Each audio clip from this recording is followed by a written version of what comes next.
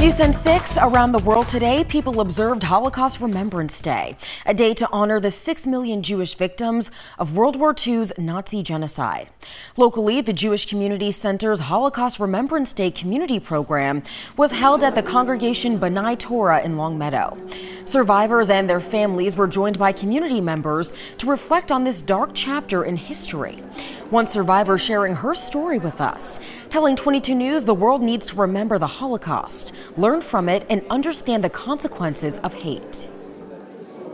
We were in the Vilna ghetto, and then I was in hiding as a child. I have been speaking since 1983 for our tragedy, because our story has to be told, because it's unbelievable that humanity could do that to other people.